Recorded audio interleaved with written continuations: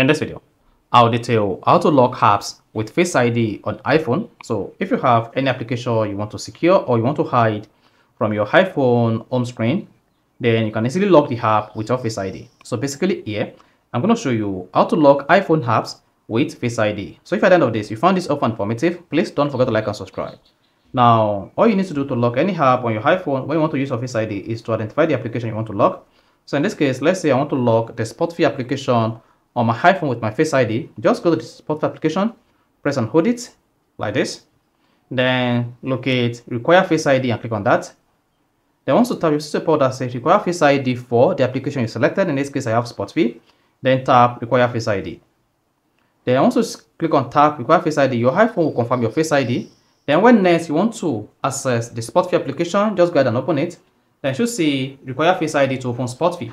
Now for me to be able to open the Spotify application, I either need to type in my passcode or use my Face ID. So try Face ID again. That is it. So that is basically how to lock application with Face ID on iPhone on iOS 18. So if you found this often informative, please don't forget to like and subscribe.